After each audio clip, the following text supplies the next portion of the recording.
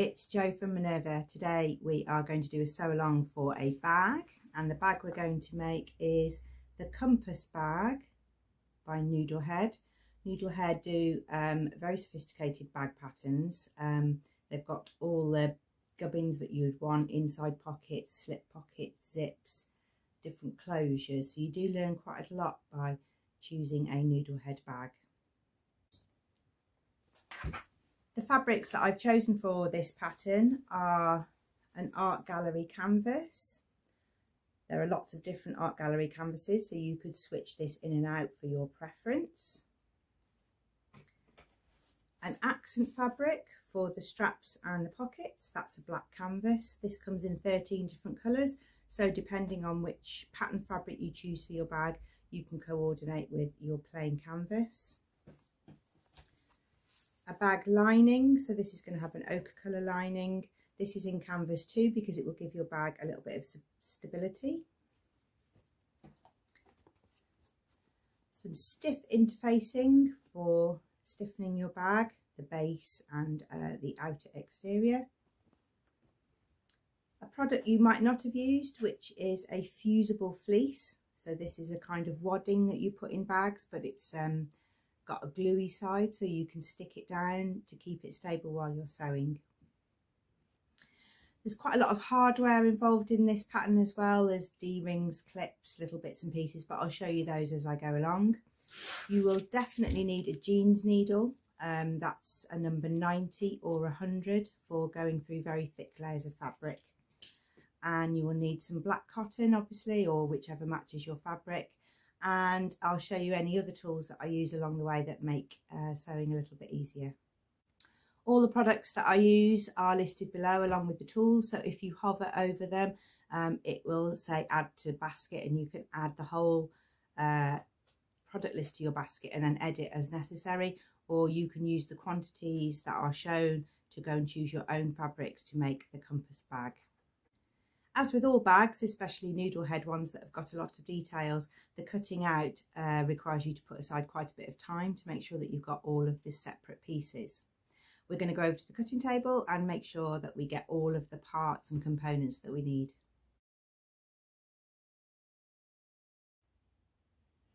The cutting out is quite a long list, and you will need to follow the cutting instructions. The Compass Bag has some pattern pieces, pocket flaps and the base. I did make some little pattern pieces, the D-ring holder and the strap tab, because those were given as measurements. So if I want to make this bag again, I've now got pattern pieces that I can use. So there is the strap tabs and the D-ring holders, so they're all part of the handle. There is a handbag strap. I'm going to make the adjustable one, so those are all the strap components. There are internal pockets, so there's a slip pocket, there's a zip pocket, there are some external pockets, so I've got black pockets to go on the outside of my bag, and there are cargo pocket flaps that go over the top. There is a pocket for having a pleat in the middle, but because I'm making the small bag, it just has the slip pocket on it. So there's all of the pocket components, all of the strap components, and then there are the main bag pieces. So there is a bag lining base, an outer base. The lining base has interfacing on the back, and the exterior base has fleece on the back, and they're all listed on each pattern piece, so you know how many to cut out of each part. And there is the main shape of the bag, so there is the exterior piece, which is in this art gallery black and white canvas. This has fleece on the back, and there is the lining pieces, and they have interfacing on the back. You need to be sure that when you cut out the main bag piece that you cut one out a pair out this way and then a pair out that way, so that you get that nice shape on the top of your bag. So there's a lot of cutting out with all bags really, because there's all different components, and then it's key to sew them all together in the right order. As with all my sew-alongs, I am going to follow the instructions as they are listed on the pattern. I'm not going to change the order of it or anything, so that if you're following the pattern, you can go through the different stages. Number one is to assemble the shoulder strap. So you're going to fuse interfacing into the centre portion of your strap, and then you're going to fold the sides into the middle. I like to leave a little gap so that I don't get a bulk on this crease. Fold it in half, and that's going to make your strap, so it's 4 layers of fabric wide. It's the amount that we're turning in against the strap and then doubled over. It's quite tricky to get a pin in there, so I have been using some clover clips, because I can hold together quite bulky pieces of fabric without bending my pins. You're going to top stitch along both edges of the strap. Step D is to add our first bit of hardware, which is a buckle slider, and this is so that your strap is adjustable. You can make a fixed shoulder strap from this pattern, but I'm going to show you how to use these sliders. So you'll only need one, so you've got one for another bag. And on step D, you're going to slip the bag strap through the slider and then fold over the end and secure that in place. Step E is to add the swivel clips.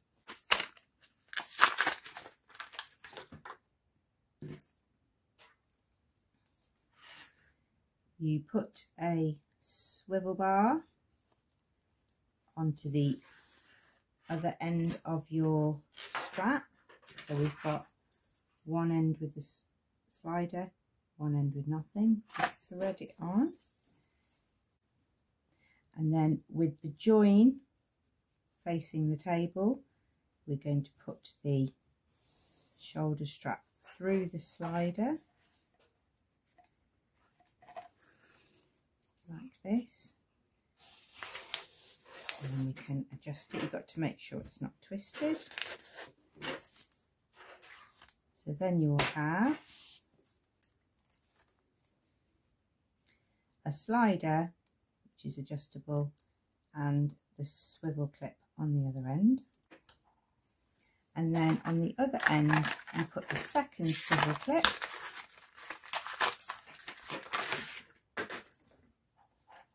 and you're going to use the same as you did on the back of the swivel clip. You're going to flip the end over and sew across the end. Again, I've got the selvage, so I'm just going to trim those hairy bits off. I'm going to leave the selvage. I'm going to leave the selvage line because that's stopping it from fraying.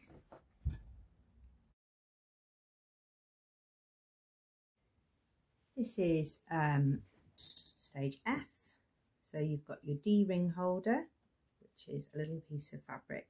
You might imagine it to be cut like that, but actually you need to fold it with the short ends, the same as you did for the strap, and then you're going to sew down each side. Our next bit of hardware are D-rings. You get 4 of these, but you will need 2. So you've got a slider for another bag and 2 D-rings for another bag. And the D-ring goes through the tab, and then you can fold the tab in half, and that's the shape that you're looking for. And then you can just machine tack along the end of there so it doesn't keep popping open. You need to make 2 of those. Step J is to make the strap tab. So you will have another little square. You're going to put a piece of interfacing on it, and then you're going to sew from the ends backwards and forwards into the middle, and then you're going to leave a 1.5 inch gap. I've drawn a line so that I've got the right seam allowance, and then you're going to turn it through this gap that you've left. Once it's turned right sides together, I'm then going to press it down, and now I'm going to sew along each end, and then I can turn it out through that little 1.5 inch gap that I left. The ends are sewn. I'm going to clip off the corners because I want this to be a nice clean square when I turn it through, and then I'm going to make sure that the corners are nice and square when I turn it through.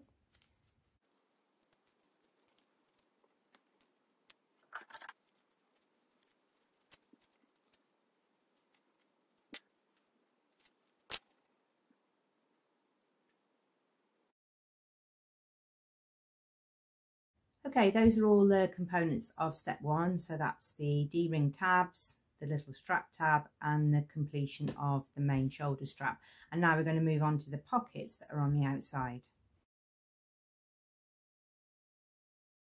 There are 2 different types of pockets depending on if you make view A or view B, because the one bag's a little bit bigger than the other one, so the slip pocket on the outside is a little bit bigger. So make sure you cut the right pocket for the right size bag that you're making.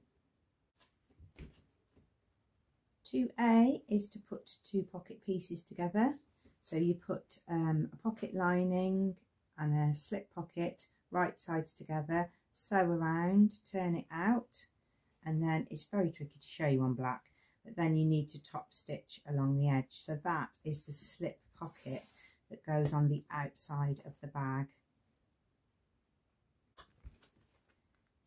Here, they've both got cargo flap tops, but you could just have the slip pocket on its own if that's more your style. And you need to make 2 of these.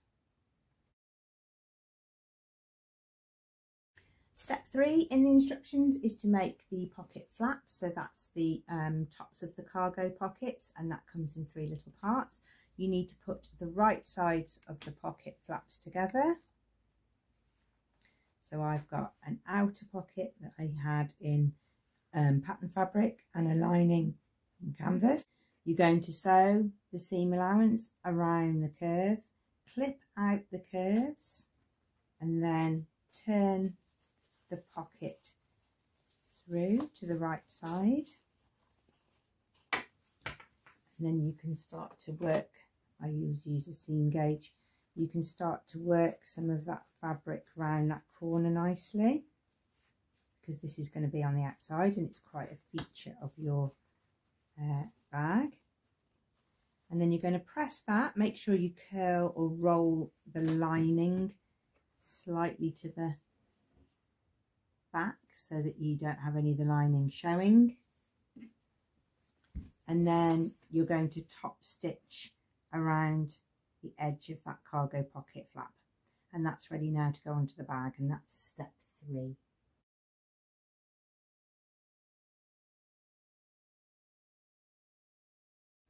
Step 4 is to assemble the exterior of the bag. So this will have the fusible fleece on, and you're going to join the pieces together. Now, I did do this in the wrong order, so you can see where I've got a little bit of unpicking, and bag making is all about getting it in the right order, because I joined the centre front seams first. I was really keen because I'd done some pattern matching, so I wanted to check that my pattern matched up. But actually you need to join the side seams first so that you can construct the slip pocket over the top of that. So you don't join the centre front seam first, you join the side seam first, and then you need to top stitch either side of your seam. You'll know it's the side seam because it's the side that's raised up in the middle. So when you look at the top line, this is lower, this is the centre seam where you'll put your hand into your bag, and this is the side seam where you'll have the strap and the pocket. Next, you're going to put those pockets on, so you're going to find the centre line of your pocket, match it up with the centre seam, pin if you can pin, clip if you need to clip, if your fabric's thick.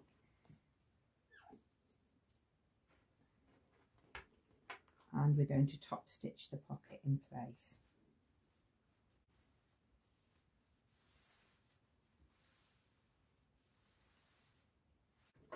Okay, we're going to put the flap on now. So 1 inch from the top of the pocket. So I'm just going to use a seam gauge. I'm going to put the pocket flap. I'm going to mark that there. I'm going to centre the pocket flap. And I'm going to use a 1/8 seam allowance. It's a really small one. I have zigzagged the edge of that to stop it fraying when I was working with it, so I'm going to use the line edge of the zigzag as my guide. And then that pocket's going to flap down, then we're going to top stitch it, so all of that raw edge will be enclosed anyway.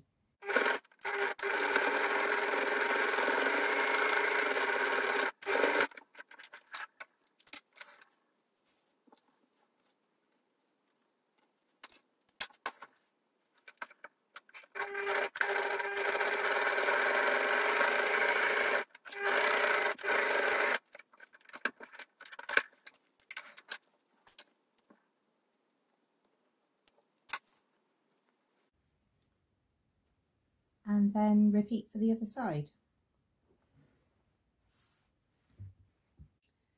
Step N is to complete your exterior pocket, which is part of step 4. So you're going to put your tab with your ring on it on this centre fold, and then you're going to use your square to go over the top, the little tab that you made to go over the top. So you follow the instructions. It is 2 inches down from the top.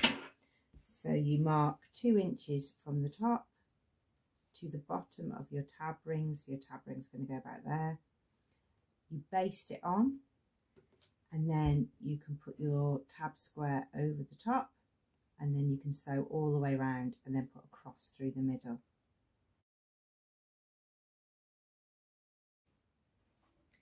Okay, to help the bag go around the corners, you will see where I got to the end of sewing my base and I went forwards and back. And now I'm going to snip into the fleece and the exterior. Don't go through the stitching here, and don't cut the base underneath. And that will help you to turn the corner. So you see the next one here, look. This is where I went forwards and back, and then there is where I'm going to cut, making sure that I don't cut the base below or into the stitch line. I'm going to do that on every corner, and that will help us to manipulate that corner, and the base will go around like this, so you'll get much more of a corner shape because your fabric here can splay open a little bit. That is the end of the exterior bag. So you've got that square in the bottom with some nice corners. And it stands up on its own. It's really, really strong because it's got those slip pockets on the side that are giving it a little bit of strength. Step 6, you will put together the bag lining with one side left open, and we will have a back that's been marked on the pattern, and then we're going to work on the zip pocket piece, and you'll need a marker pen, a fine one. A chalk will be too chunky for you to get a really nice opening for your zip, so this is an air erasable pen that's got a fine line on the end. Let me show you how to mark that. you're going to do a horizontal line 1 inch from the top down, draw a line. Then you're going to mark 3/8 of an inch down and draw a line. So you've got a little zip opening in the middle. And then from this edge here, you're going to go in 5/8, and this edge here in 5/8. So you should have a little letterbox shape to insert your zip. The next critical measurement is to have your lining right side up and your zip pocket with the markings side facing you, and you're going to find the halfway point and line it up with this back seam, and that's where the lining dips. Remember, the humps are the sides and this is the back of your bag. It does say that in the pattern. And you're going to pin on your pocket, and it needs to be 3 inches from the top of your bag. Now you're going to use that rectangle envelope letterbox shape that you drew, and you're going to sew with quite a small stitch length, near a 2. And you're going to sew all the way round that letterbox shape.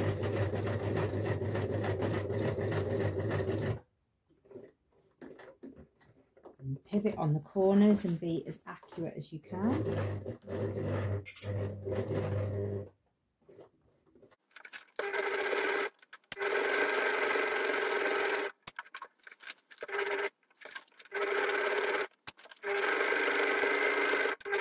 This is where you need a really sharp pair of scissors. These have got very sharp points, because you're going to cut along this rectangle and then clip into the corners without cutting the stitching. Then when we've made the opening, then we can flip the pocket through that opening that we make.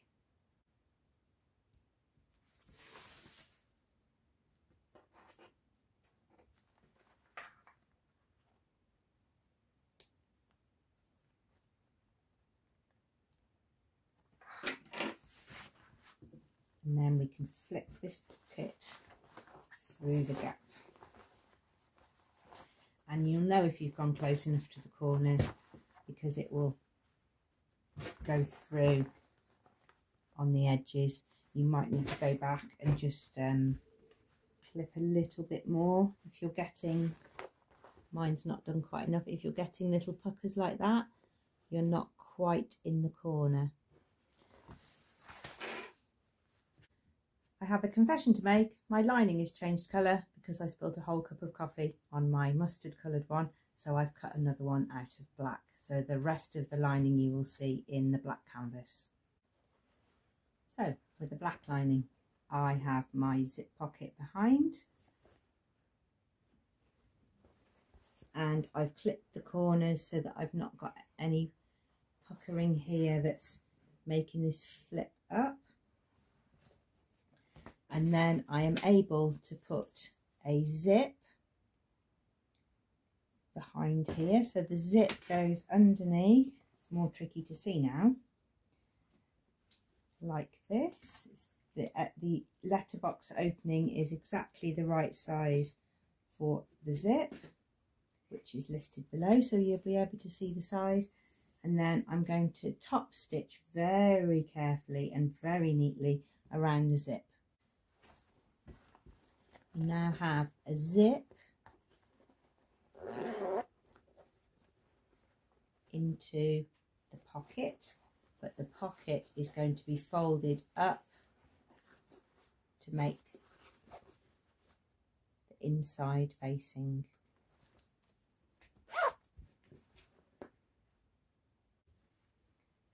So step 6L is to finish the pocket from the reverse. So this is the wrong side of your lining.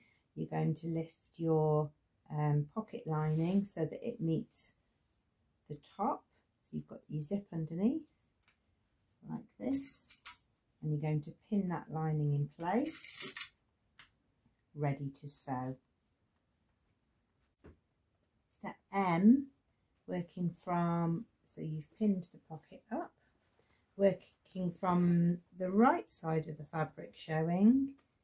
You're now going to sew the edges of your pockets, but not catch the lining or any other part of the pocket.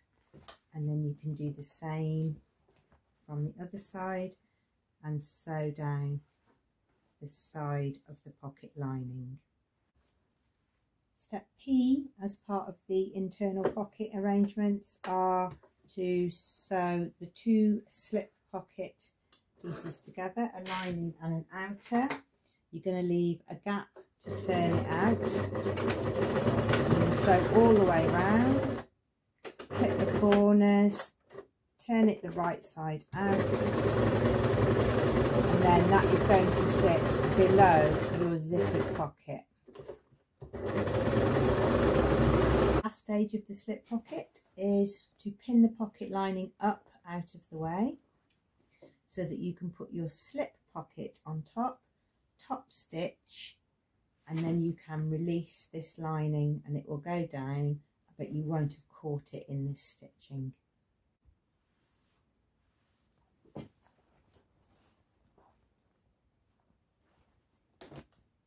Complete the lining now, so we're going to sew down that remaining seam on the lining, and it's that time to do that tricky top stitch where we need to roll the tube shape under the machine so that we can top stitch each side. It's time to repeat the bag base, so we're going to match the notches, clip the corners, and we're going to leave a space here to turn the bag. So we're going to leave some of this bag open so that we can turn it out when we assemble the outer and inner lining. Our last bit of hardware are the magnet snaps for making the closure on the top of the bag. We're going to measure 1.5 inches from the top of the bag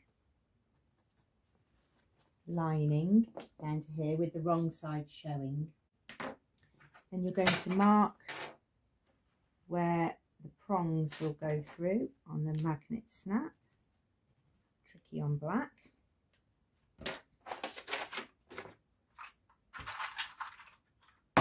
And then we can use a stitch ripper to make two little prong marks that go through the lining. So you can apply the magnet snaps and then they can meet each other there. You can also put a little bit of fabric over the top of that to stop it rubbing a mark onto your outer fabric as well. That makes it last a little bit longer. And now it's time to assemble the bag.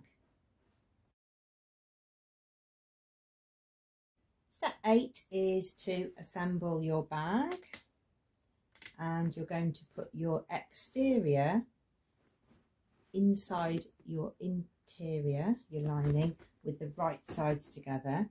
You need to make sure that all this metal hardware is all pointing down out of the way, because we're going to sew around here with a sewing machine and we don't want to catch any of this, and so all of that is going to be pressed down out of the way, and then we're going to match up our top stitch seams in the centre, really close to finishing.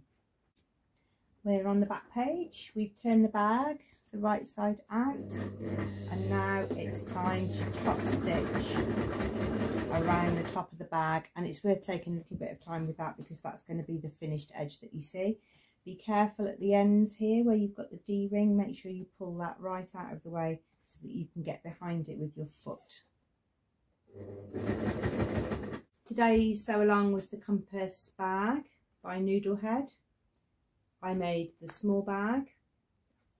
There is a larger one as well for putting a bit more gear in, sewing things, and going to the beach. This one's more a large handbag style. All Noodlehead patterns are worth a look. They've got superb instructions. There was a whole booklet to work through today, giving good diagrams and good seam allowances and measurement instructions. You can make a really accurate bag using a Noodlehead pattern. So there we are, there's the bag finished. It's got a pattern match on the front.